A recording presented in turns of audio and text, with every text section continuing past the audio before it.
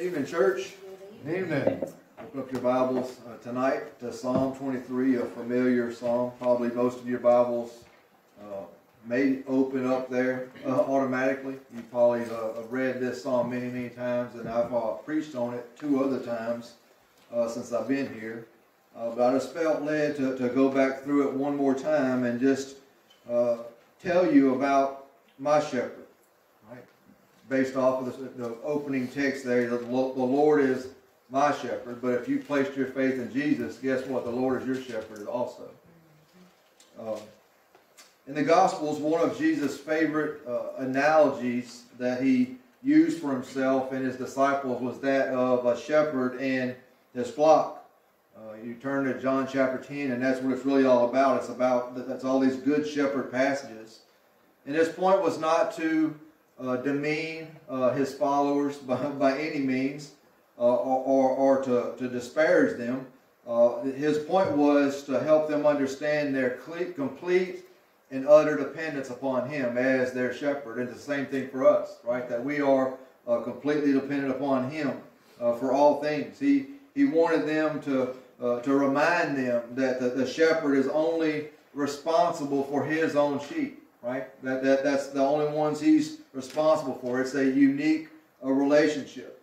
And as a pastor of a local church, I'm only responsible for the sheep of this flock, the members of this church. That's the only ones that I'm responsible for. I'm not responsible for the members of Freedom or First Baptist or Shady Grove or any other church that's in this area. They have their own shepherds that are responsible and that will give an account for them. And so every church, every biblical church anyway, has a shepherd that God has called to lead there, or at least hopefully they're in the process of finding one if they are without one. And so I am a shepherd, and I'm trying very hard to be a good shepherd. And know I fail quite often. But I'm not the good shepherd. Right? I'm not the good shepherd. Jesus is the good shepherd. He is the one that leads us and guides us. In fact, every shepherd, myself included, is nothing but an under shepherd. That we serve under his leadership. That we lead as he leads us. The only authority that I have, that we have as his under shepherds, is the authority that he gives us to lead his church, to lead his people. I believe that Jesus also wanted his disciples to know that that the sheep will only listen to their shepherd, their own shepherd. The relationship between a shepherd and a sheep is so close that they will not follow the instructions of another shepherd. We see this in John 10:27. It says, "My sheep hear my voice, and I know them, and they follow me." Right? That's the same way with us, that we know the voice of Jesus. Hopefully, whenever we hear people begin to try to say things to us or try to share what they would say are spiritual things to us and give us advice and share wisdom, and we can tell whether or not it comes from the Lord or not, whether it lines up with God's word. We know our shepherd's voice. The shepherd and his flock developed such a close bond that they spent practically every minute of every day together. The shepherds lived out in the open prairies with their sheep, and so they spent a whole lot of time together, getting to know one another in very personal ways, I guess you could say. They could tell the difference between not just the way they looked, but the way they acted, the way they behaved, which ones were more ornery than others, which ones were more stubborn than others, which ones needed more care than others. The shepherd knows his sheep. The shepherd had 3 primary responsibilities regarding his sheep. It was the shepherd's job to provide for the needs of his sheep, right? To lead them, to feed them, and to water them, right, Ronnie? Right? You still have your sheep? Mm-hmm. you know all about this, right? You're our resident sheep expert. If we have any questions about this, if you need anybody to validate what I'm saying, we can come to you and you can clear things up for us, for sure. The shepherd's job was also to protect his sheep from predators, from them harming themselves, because they can do that too, right? They can do that pretty well. Sometimes they need discipline, sometimes they need correction, sometimes you have to bind their wounds when they injured themselves. It was a shepherd's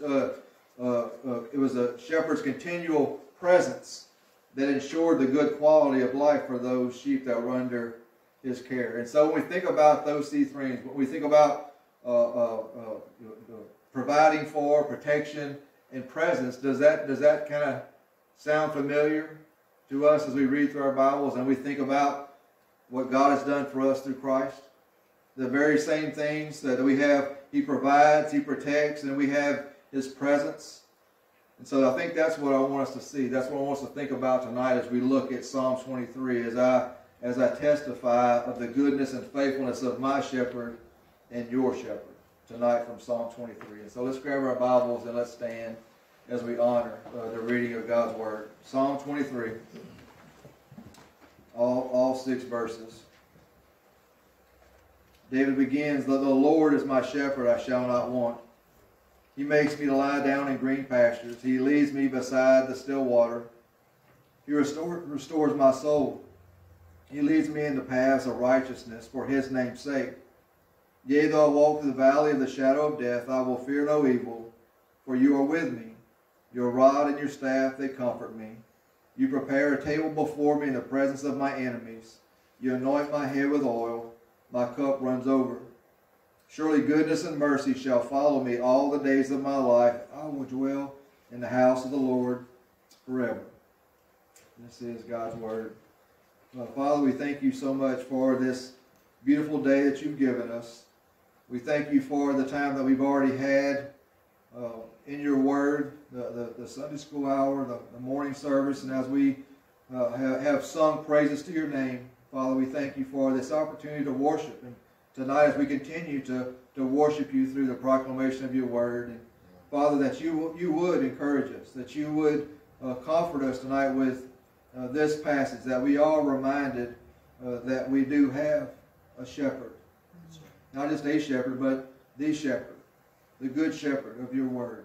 We thank you so much for Jesus. We thank you that he provides for our every need. We thank you that he protects us, and we're so thankful that we have his continual presence in our lives. So Father, again, we just ask that you would encourage us through your Word tonight.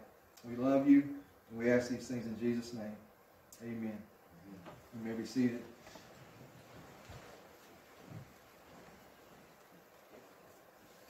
As I've already said, and as many of you already know, this is a Psalm of David. And when we think about David, we know so much about him. And one of the titles that we are familiar with, because God's Word tells us this, we know him as a man after God's own heart.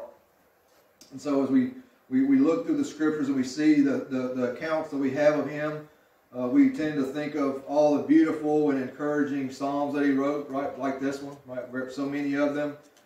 We remember him facing off with Goliath, right, his triumphs there. We remember how he was so loyal to King Saul, even after Saul began to hate him and was jealous of him, and he still remained faithful to him. We're familiar with all the great victories that David led against the enemies of Israel, and we think about all these wonderful things, but sometimes we forget there's another side of David.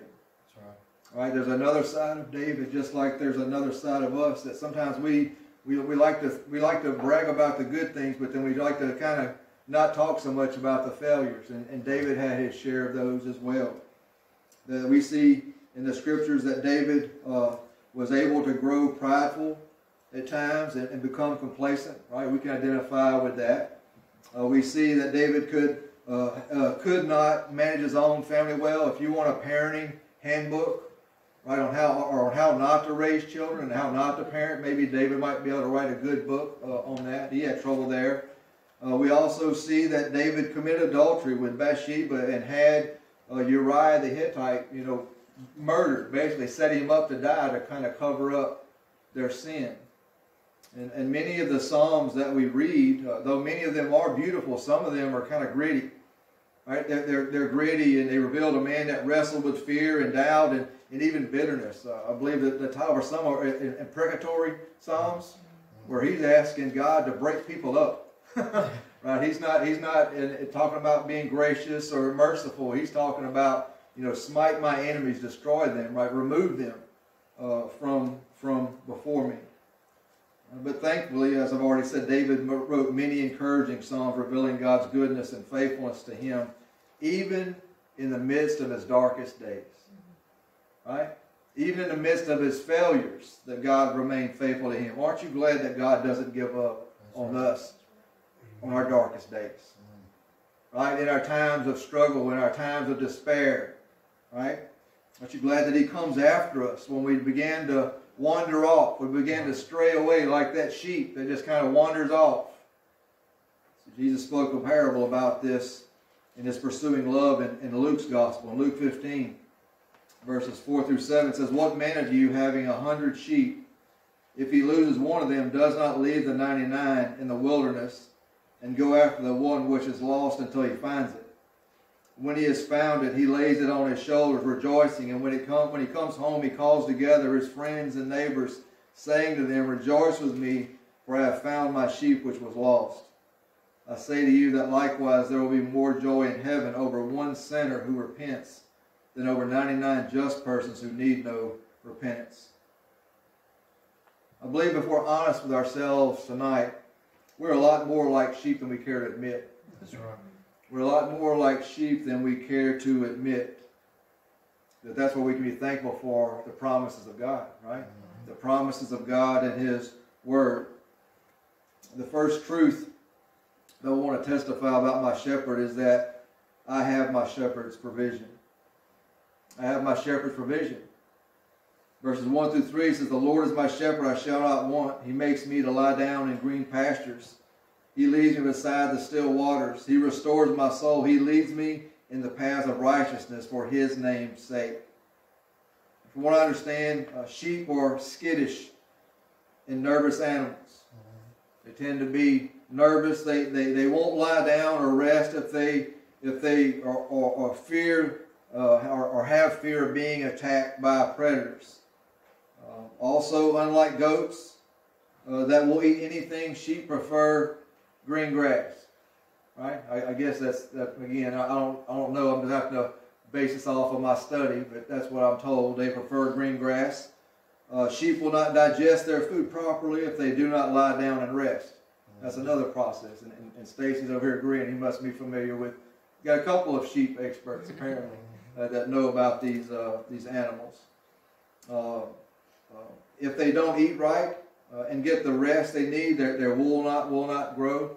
I guess it can be spotty or unhealthy or kind of some type of a sheep type of a mange type thing going on.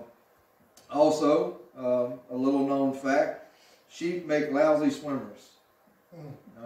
Right?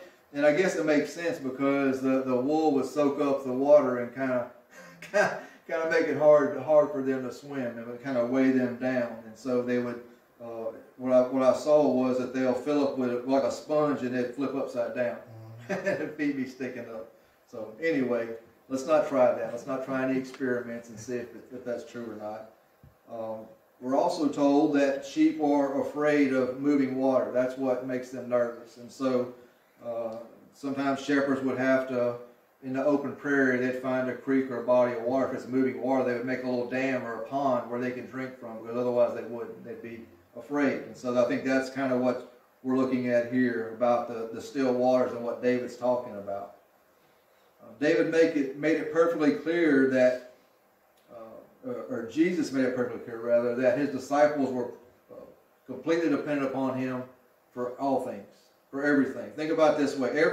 Every process that's required to keep you alive comes from Jesus.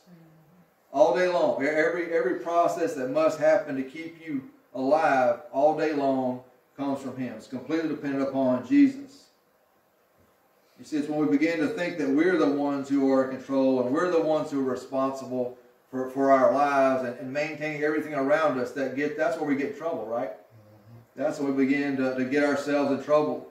That Jesus used the imagery of a vine and its branches to portray our need for him. Again, in John 15, verses 4 and 5, he says, "Abide in me and I in you, as a branch cannot bear fruit of itself unless it abides in the vine, neither can you unless you abide in me. I am the vine, you are the branches. He who abides in me and I in him bears much fruit, for without me you can do nothing. Nothing. Everything that the Lord wants us to have, guess what? He will provide. That's right. If He wants us to have it, He will provide it for us.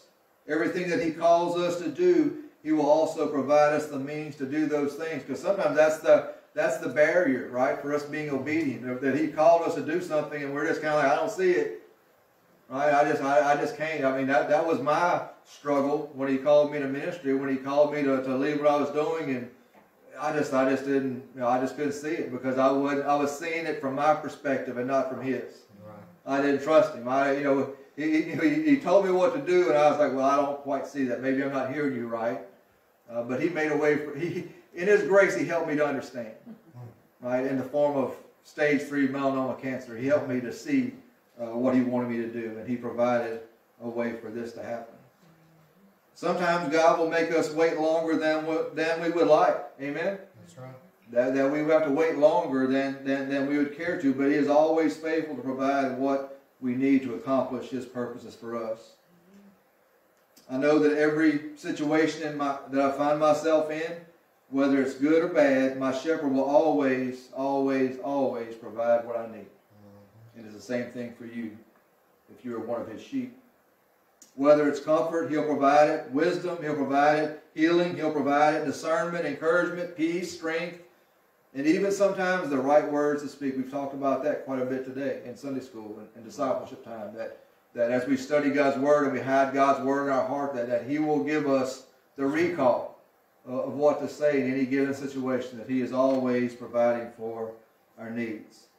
That He has promised to provide us food, clothing, and shelter, just the necessities of life. We see this in Matthew 6. Right? Matthew 6 tells us this. He has also promised to provide us grace when we sin against Him and against others. That Romans 5:20 tells us that where sin abounds, grace abounds much more. That's really good news. That's really good news. That means that there is no sin that is bigger than God's grace. There's no sin that's bigger than God's grace. And some of us have tried to out-sin God's grace. Amen? Yeah. Some of us have, and thank goodness we failed because it's not possible. And we also, sometimes we begin to backtrack, and it seems like we're trying to test Him again. We're still trying out that theory. But you see, what I want you to know as well tonight is if you're a believer, Jesus is your shepherd too. That's right. He's not just my shepherd, He's your shepherd too. These 6 verses are filled with personal pronouns, right? Beginning with my shepherd, right? He's not just my shepherd, He's your shepherd. This means that Jesus cares about and for you in a very personal way. He sees and He knows the needs that you have, and as your shepherd, He always is faithful to provide for all those needs. And as I like to remind us so often, not only does He provide for all our needs, He also provides for a whole lot of our wants. Right, Miss Bonnie was so quick to offer that all the time, that she would always mention that because it's true. He doesn't just provide the basics or the necessities. He's also a gracious God, and He gives us a whole lot of the things that we want as well. Of course, our greatest need was for us to be restored back to a right relationship with God. And Jesus met that need on the cross. He met that need on the cross, and through repentance of sin and faith in Him, our sins are forgiven, and we are completely restored to a right relationship with God. And you say, well, sometimes I don't feel like I'm in a right relationship with God. It's not about what you feel. That's right.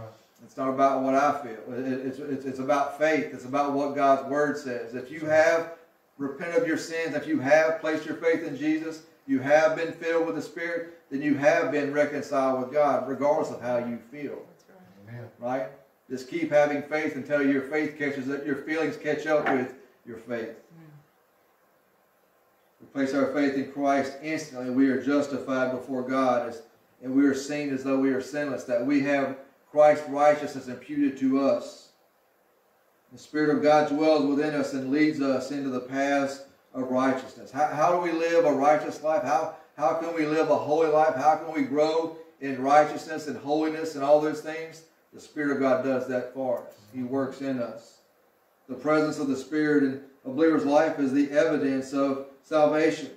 The Spirit is the one that's shaping us and transforming us from the inside out to become more and more like Jesus. And so why is this all so important?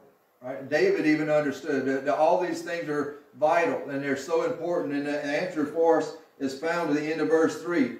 Why does it matter if we grow? Why does it matter that we're faithful? Why does it matter that we represent Christ well and live out our faith and depend upon Him for everything? For Him. For His name's sake. That's right. For His name's sake. Our lives, everything about our lives are to point to Him. Everything about our lives are to bring honor and glory to Him. That's right. It's not about me. It's not about you. It's about Him. It's always for His name's sake. Saving sinners, bringing what was dead back to life, making something ugly beautiful, turning an enemy into a friend, restoring the fallen and forgiving the unforgivable, all brings glory to God. It's all for His name's sake. That's right. I have my shepherd's provision. If you're a believer, you have this provision too. That's truth number one. The second truth that we see tonight, and I want to testify about, is I have my shepherd's protection. Verses 4 and 5. It says, yea, though I walk through the valley of the shadow of death, I will fear no evil, for you are with me. Your rod and your staff, they comfort me. You prepare a table before me in the presence of my enemies. You anoint my head with oil. My cup runs over. Death is a certainty for all of us. That's right. Especially living in this fallen world that we do. We've all sinned, and the penalty of that sin is death. That's what the Bible tells us, right? Both physical death and eternal death. Spiritual death if we don't believe in Jesus. And I'm not being negative. Again, that's what the Bible tells us, right? Romans 6:23. For the wages of sin is death, but the gift of God is eternal life in Christ Jesus our Lord. Now, I'm not minimizing death. Death can be scary, right? And I think as believers, I don't know that I would say that we don't fear death for the sake of death. It's the process of dying, maybe, that brings the fear or makes us anxious. But death should not be something that we need to be fearful of as believers, right? Every one of us are at some stage of dying right now. Did you know that? That's right. Even the most healthiest among us, we're all in some stage of dying right now. We begin the process of death at the very moment we take our first breath. That we're all born with an expiration date that only God knows. All of us, every single one of us. I believe in context, David is picturing a shepherd taking his flock through a valley where predators can easily hide. All around Jerusalem, there were these hillsides and just rocky crags for predators and bandits and all that can hide there. And you think about the shepherd bringing his flock through these valleys.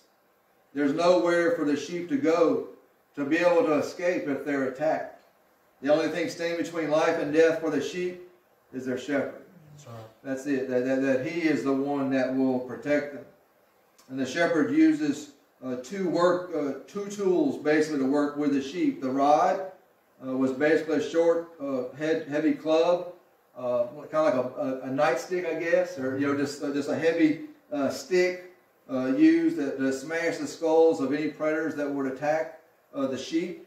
And then the staff is a long pole with a hook on the end to help to pull or to guide the sheep back in the right direction. And sometimes they'll use that pole to lift them out of a hole. And so I don't have a video of that, but I do have a clip of something similar. Whenever it's not a shepherd, it's a shepherd boy, but you'll get the point. You'll get the imagery I want you to see here. Watch this clip.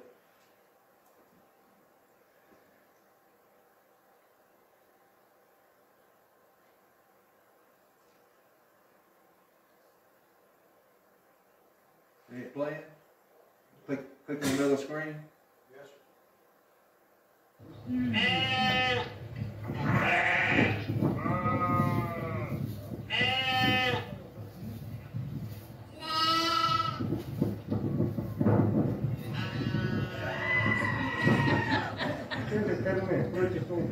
That must be a goat.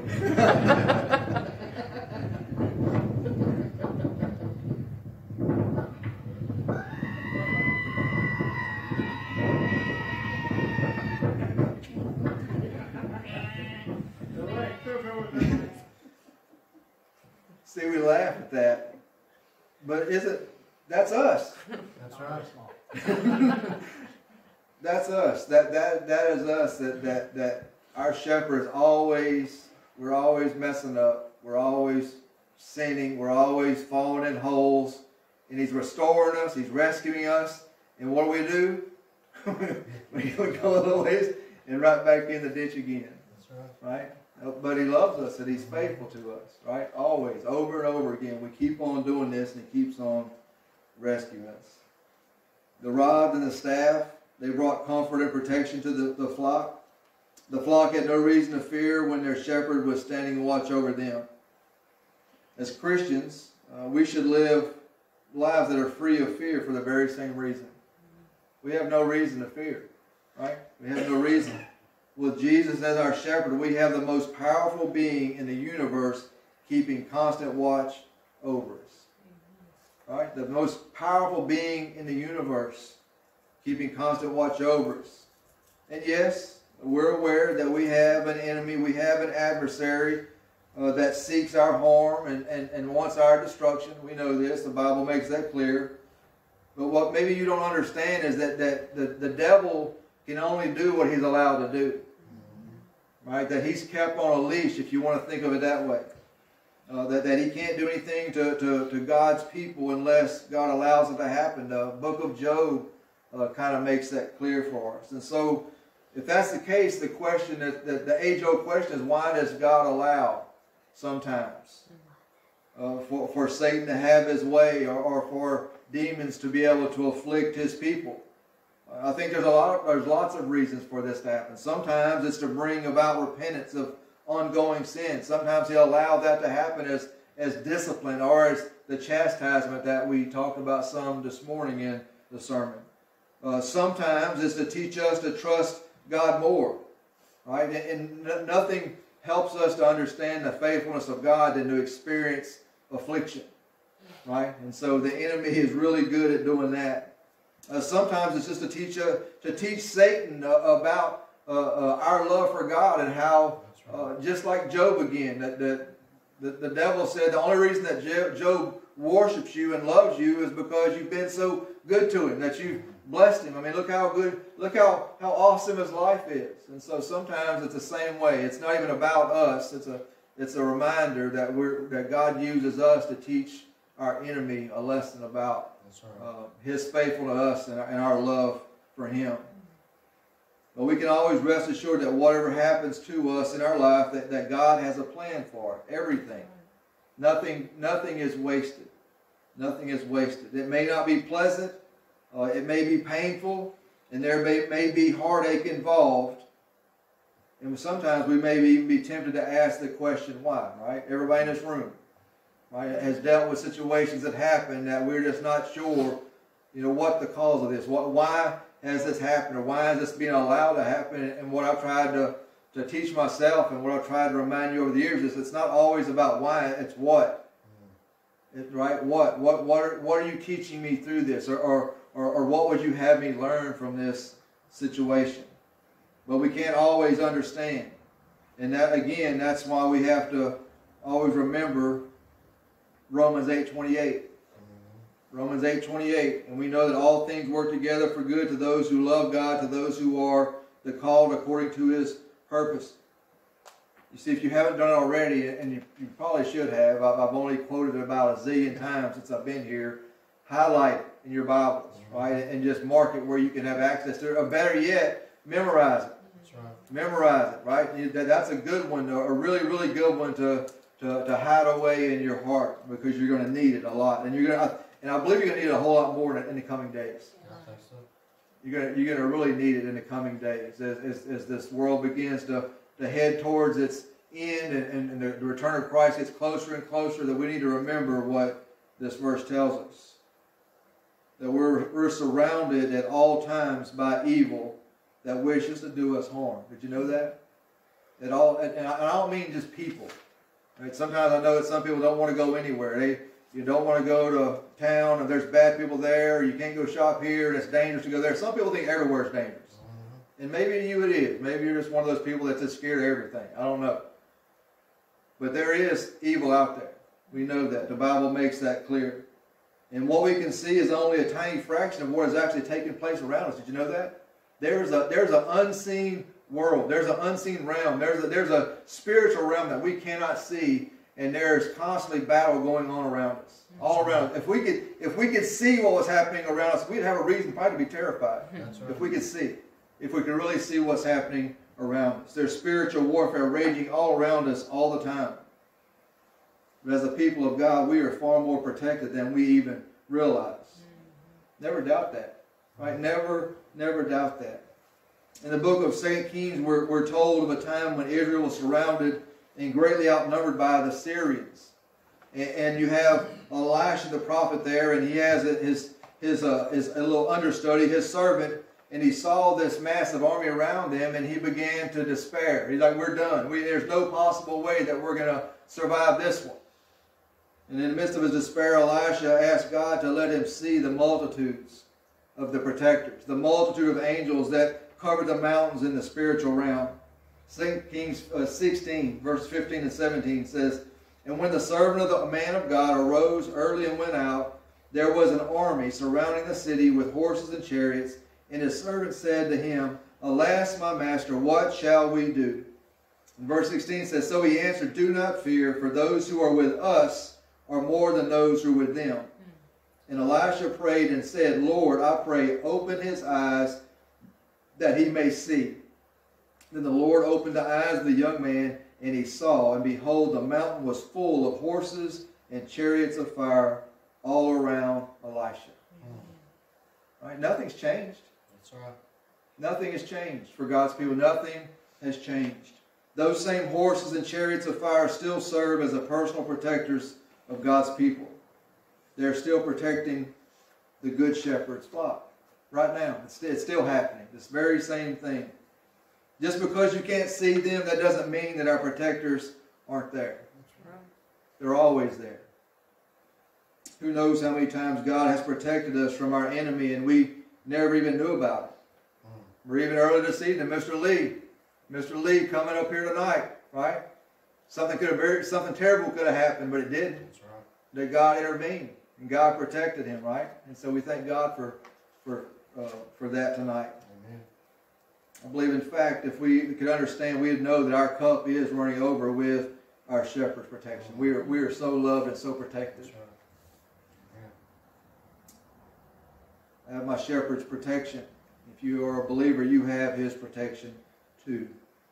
And the third and final truth that I want to testify about my shepherd is that I have my shepherd's presence.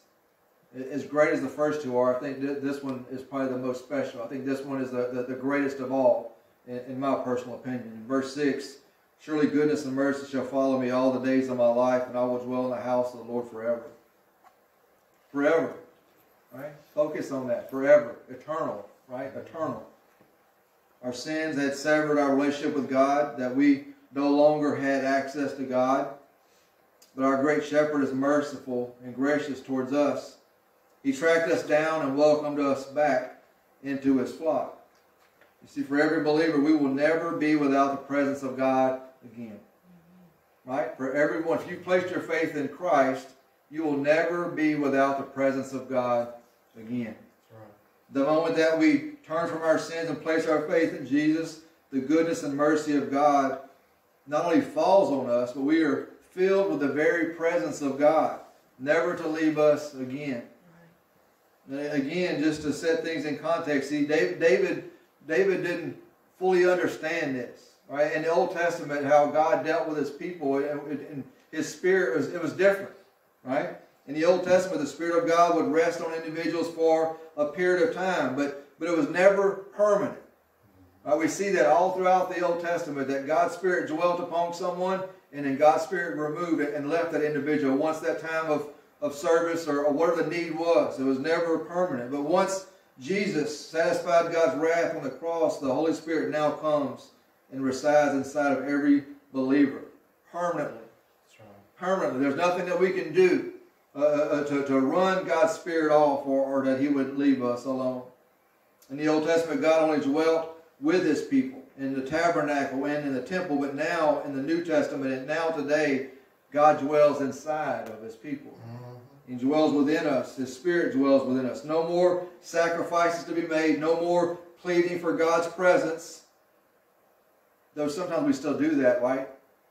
We ask God to be with us. God is with us. He's always with us. That's right. We always have His presence.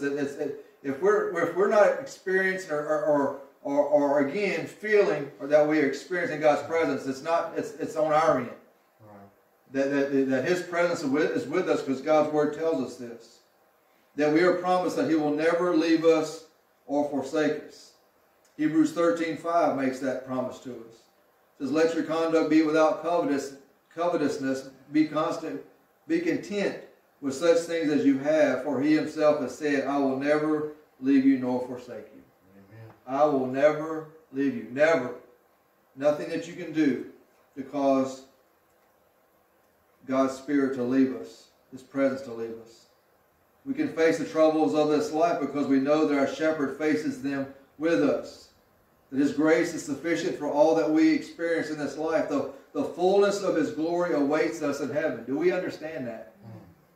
The fullness of His glory awaits us in heaven. And Jesus encouraged His disciples about being with Him in heaven before His crucifixion. He was trying to encourage them before He left. Right? They had forsaken everything to follow Him. And Jesus had been with them for 3 years now. Every day they were with Him. And now He was about to go away. And He was preparing them before He was to depart. They would understand that they would no longer have His physical presence. And He knew what the impact that would have on them. Or they didn't understand how that would work. They thought they were going to be left alone as orphans. But He said that's not the case. That my presence will be with you. My Spirit will come. He assured them of the coming of the Holy Spirit. He also pointed to their eternity to be spent in His presence. In John 14, verses 1 through 3, another one of those very encouraging passages. He says, let not your heart be troubled. You believe in God, believe also in me. In my Father's house are many mansions. If it were not so, I would have told you. I go to prepare a place for you, and if I go and prepare a place for you, I will come again and receive you to myself, that where I am, there you may be also. Amen. What a promise. That's right. All right, what a promise that we have in Christ. The greatest gift of our salvation is not that we escape hell. The greatest gift of our salvation is that we will get to enjoy the presence of Jesus both now and for all of eternity. Amen. For all of eternity. That's the greatest gift of our salvation. I have my shepherd's presence, and if you're a believer, you have His presence too. So tonight, as we close, to my brothers and sisters in Christ, first, to my fellow sheep, if you will. What a precious gift to have the provision, protection, and presence of the Good Shepherd in our lives. Amen? To have all these wonderful things in our lives.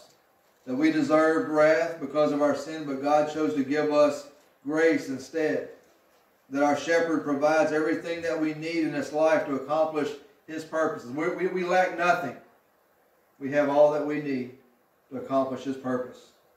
Our shepherd protects us from the attacks of our enemy, from the devil and his demons, the hidden realm. We have protection that we cannot even comprehend or see. We also have our shepherd's continual presence, that He has promised to never leave us or forsake us.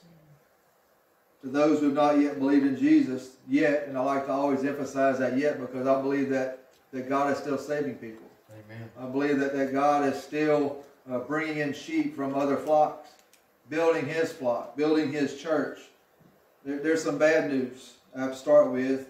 I've been talking about my shepherd, and everyone in here that has trusted Christ, He's your shepherd. But if you haven't believed in Jesus, He's not your shepherd. Right. All these things that I've talked about tonight don't belong to you. You don't have any of this. You don't have the assurance of His provision. You don't have the assurance of His protection. And you absolutely do not have the assurance of His presence. You don't have any of these.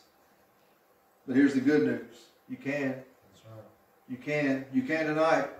My shepherd can become your shepherd tonight through repentance and faith in Christ. You can leave here with all these things. You can leave here with the assurance of His provision, the assurance of His protection, and best of all, you can leave here with the absolute assurance of His presence. That He will never leave you nor forsake you either. but you must repent of your sins and place your faith in Christ before that. So my question for you is, are you willing and ready to join the flock of the Good Shepherd? Not only is he my shepherd, he wants to be your shepherd too. That's right. Amen? All right. Let me pray for us and we'll have a time to respond.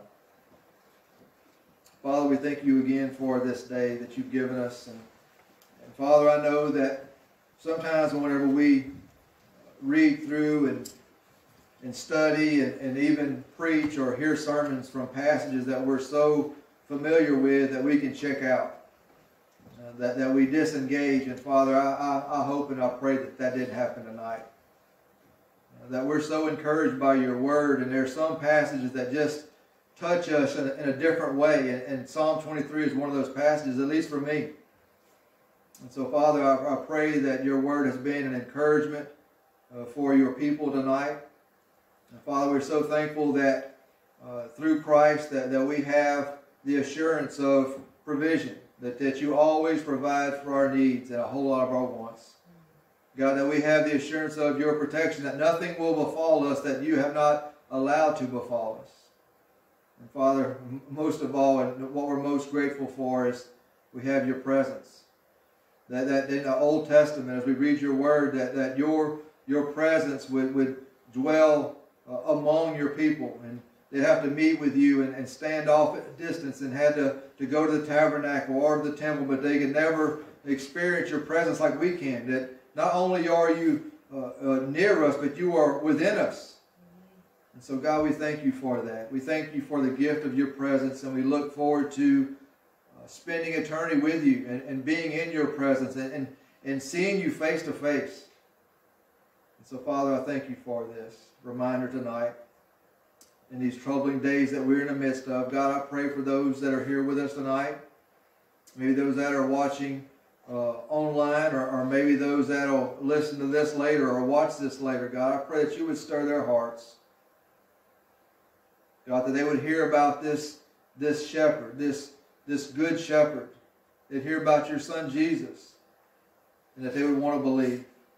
They would want to experience his goodness, and they would want to have the assurance of his provision and his protection and his presence, God. And so, Father, I pray that you would just do a work in all of our hearts and all of our minds tonight. And again, help us to respond to you tonight in a way that is beneficial to us and brings honor and glory to you. We love you, and we ask these things in Jesus' name. Amen.